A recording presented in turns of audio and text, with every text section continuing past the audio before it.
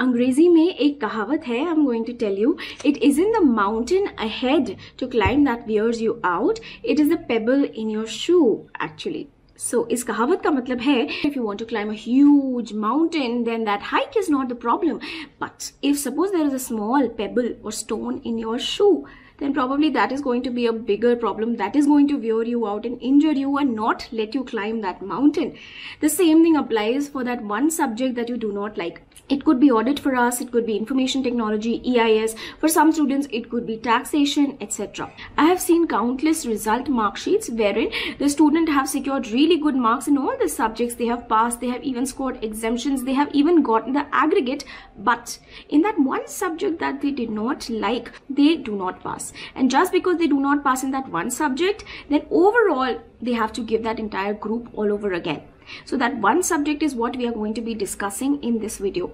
For every student, we don't always like all the subjects in our curriculum. There is generally one subject or two subjects that we do not like. And that one subject is a pain point for us. It is a weakness for us. We somehow just want to get 40 marks and somehow we just want to survive that subject. Now for that one subject, you have to be very, very careful. If you neglect that subject, then that subject can be a point where you lose out. Okay, this happens with a lot of students. So particularly for that one subject, let's see what are the strategies.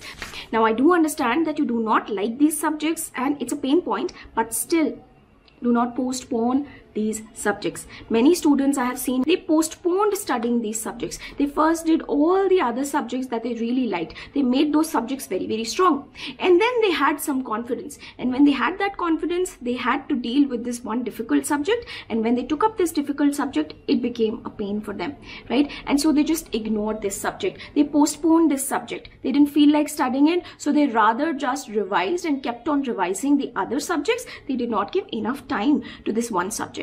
And that is what you do not have to do. Well, see, in this case, you should first of all attack this one subject, which is your weak point. So if you have already given an exam in the past, you already know which is that subject. In your mark sheet, you can clearly see that in particular one subject, you have scored very less. So for that one subject, please sit down, focus, give it time, indulge in that subject and make sure you understand all of those concepts. Try to do it firsthand. Instead of doing all the other subjects, make sure you do this subject. What you can also do is maybe you can give 1 or 2 hours every single day to this one subject if you're not able to sit for long hours, right? Simultaneously, you can also couple this subject with an easy subject or an interesting subject for you, right? That will also do, but don't ignore or postpone this one subject. The second mistake that a lot of students do is that in these weak subjects, these students only do the A category chapters, okay, or the B category chapters. That's it. Okay, they do not focus on all the B category chapters. They leave out some topics. They do not do the C category chapters. Sometimes these students, they only do the exam papers. They don't even open the books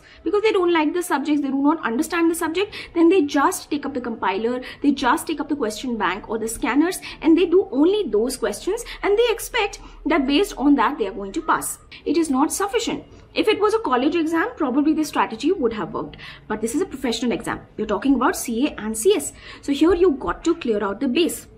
Here, you need to understand all the concepts. You need to remember all the different provisions. If possible, you need to make notes. And then after that, the second step is to do all the exam papers, to work on your presentation and writing skills, right? If you do the second step first and you miss out on the first step, it is not going to help you in the examination. So make sure you don't do this mistake. The next mistake that a lot of students do in the subject that they do not like is that they go for self-study. If you have some confidence in the subject, some interest in the subject, some liking for the subject, then self-study is going to do wonders. But if suppose that subject is absolutely bizarre for you, you do not understand this subject, you have no experience in that field, and when you try to read that subject, it becomes monotonous, it goes on top of your head, you do not understand it, then it's advisable that you just take up coaching or tuition. Because with the help of the teacher, first of all, you will understand the concepts very nicely. Okay, you do not have to do the hard work. The teacher is going to teach you, so the teacher is going to do the hard work and you will understand those concepts. Plus, if let's say you're reading those concepts, you have some doubts, then you can just ask the teacher. The teacher is going to help you clear those doubts. Versus when you do the self-study, then of course those doubts will be left pending. Third important thing is that the teacher is going to guide you as to how to pass this examination. See, for every single paper, there is a certain set of skills that you should be having. For example, in law, you should have presentation skills. You should have analytical skills with respect to the provisions. You should know how to interpret a provision, right? With respect to audit, there is requirement that you remember the keywords, that you write the paper nicely. The presentation is important. With practical subjects, on the other hand, you should be really fast in calculation and presenting with the working notes, etc. Right? So what is it that is required to pass that one paper? The teacher is going to guide you because the teacher has experience. So it's important that if you require, then you take up coaching for that one subject. Don't take that subject lightly. Next important thing with respect to these subjects that you should remember is, if you just put in the hours, even if you don't like it, then of course you're going to get better at it, right? It has always happened with me. I remember that in 11th standard, 12th standard, I did not like cash flow statement the first time I read it. It just did not make any sense to me. Then one day I decided that I'm going to work it out. So I spent hours and hours and hours. I practiced a lot. Even though it did not make sense to me back then, I wrote down every mistake that I made. I wrote down all the possible adjustments. I just figured a way out to solve those questions nicely, matching those concepts, right? And I got better at it, right? That usually happens with everything in our life. If you're not good at something, if you give it more time, more effort, then you just get better at it. You get smarter at it. It's just the learning curve. So if a subject is weak, don't leave it for the last. Actually, do it first and give it more time and effort. You will automatically get better at it. Read the chapter thoroughly. Do the past exam questions. Do the study material questions. Try to make notes, right? If you make those notes, then automatically you're doing one kind of a revision, okay? If you solve exam questions, then with those exam questions, you will identify where you're lacking. It could be that your presentation is not good enough. It could be that with the exam questions, you just don't identify the concepts. It could be that you're not able to remember the points. The more you practice, the better you are going to get at it. You got to be honest with yourself and you got to face the fear. Okay, डर के आगे जीत है, right? The same thing here. So if you're scared of a subject, then you got to face it head on. That means that just sit down and do it. Give it more time and effort. Another study hack that you can use here is that you have to solve a lot of exam papers. See, because you don't like this subject, it's better if you have all the knowledge about this subject, right? So that means all the different past exam papers, sit down, analyze them, read every question, see what kind of questions come in it, how you have to answer it. Basically, be extra smart about that one subject. If your concepts are weak, if your liking is not there in the subject, at least you can compensate it by being a little smart about the subject.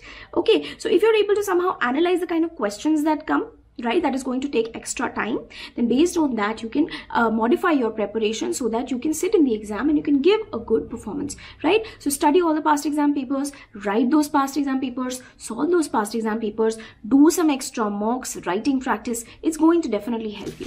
The final tip is take the help of mentors, right? Now these mentors could be your teachers who have taught you. It could be teachers of other subjects also. It could be your seniors who have cleared the examination. So you can ask them, take help from them, tell them your problem, that I'm having trouble in this one subject and this is why I'm having the trouble. This is where I get stuck up. And then they can help you because they have cleared the examination. They can give you the tips and tricks that are going to help you. Now, if you do not have anybody to talk to, if you do not have live mentors, then you can also search for strategies for that particular subject on YouTube. You're going to get plenty of videos. With those videos, you can try to figure out what is the problem and how to fix it. And then sit down, spend hours, face your fear. First of all, this one pebble in your shoe, remove it. Okay, and then climbing that mountain of CA or CS, that is going to become so much easier for you. Okay, so that is it in this video. I hope this video helps you, it enlightens you, it motivates you to focus on that one subject, right? And you clear your exam with flying colors. Now I'm going to see you again in another video. If you have any questions, you have any requests, write them down in the comment section below. I'll see you again in another video. Bye, take care.